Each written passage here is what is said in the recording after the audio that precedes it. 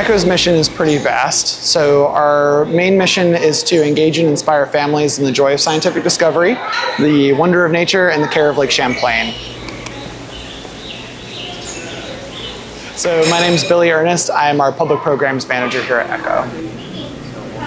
A lot of folks, I think of the ECHO Center and they imagine us like here on the water. We're a beautiful location, we're a venue, we're a science museum, but they don't know about that reach that happens. So we do programs in schools where we actually bring our museum to the community, and that spans throughout most of the state and also upstate New York. So we'll bring like a miniature museum to a community center where we'll set it up, kids get to come in, and they get to be engaged and really brought into this idea of learning and this idea of connection with our natural world. Very fast, yeah. I think that people should care about the lake because it's our home, it's where we're located, and it's got so many incredible things that only exist here.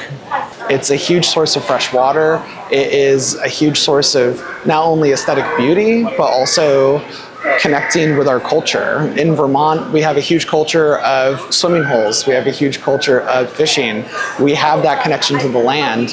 And to care and to give back to our communities, give back to the environment that we live in, is a way for us to be able to more sustainably and more ethically exist within that framework. I think that when people see animals, they can draw empathy because it's right there.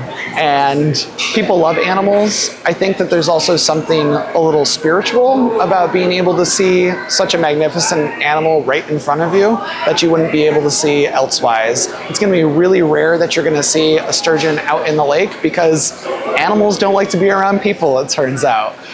So having the opportunity to come, engage with an animal, be able to see how they live, be able to ask questions, it builds that curiosity so that folks can connect more with the local environment.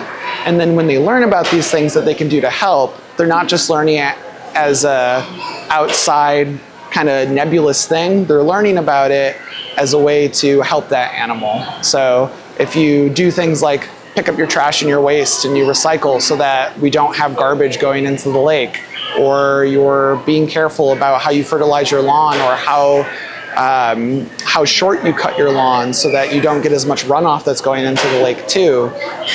You can hear that that's good for the lake, but if you have something specific that you can connect it to, it makes it all that much more powerful.